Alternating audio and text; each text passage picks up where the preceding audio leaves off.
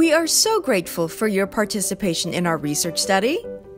Researchers use an MRI scanning machine to take pictures of the brain because it can reveal more information and help us learn more about certain conditions.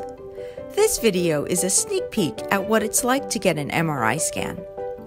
Here is a control room, which is right next door to the MRI scanner. When you are in the MRI scanner, we will use computers to take pictures of your brain. We will be able to talk with you and we'll be watching you the entire time on a big TV screen and through a window. Many kids have been in an MRI scanner for research. Before you enter the scanner room, you will take off your shoes and any watches, bracelets, or other metal on your body. You will lie down on the MRI bed and wear earplugs. The earplugs help make the MRI's humming noises quieter. Some people say the noises sound like clicking or banging when it is taking the pictures of your brain.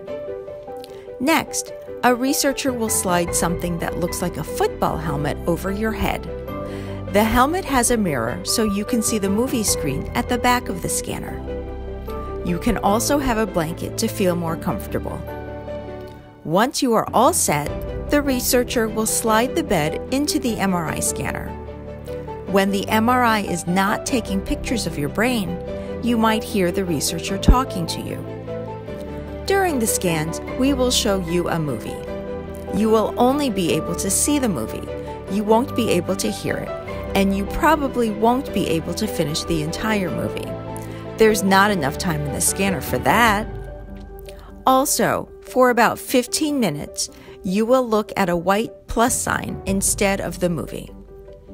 The scanning takes a total of 90 minutes, made up of scans that are between 1 and 10 minutes each, with short breaks in between. If you need a break during the scans, you can always tell the researchers.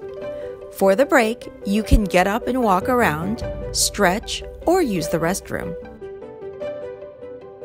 Thank you for participating.